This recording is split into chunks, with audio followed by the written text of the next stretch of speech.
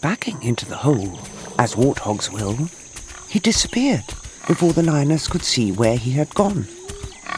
Just as well, for she was not used to running so fast over such a long distance. A lion chase never lasts for very long. "That stupid hog," she grumbled on the way home. "Gruff won't be very pleased with me today." But if anyone came off worst, it was Wally, the foolhardy warthog. In his hurry to escape, his back end came into contact with Hatty, who was playing with her cubs. "Ooh! Ee!"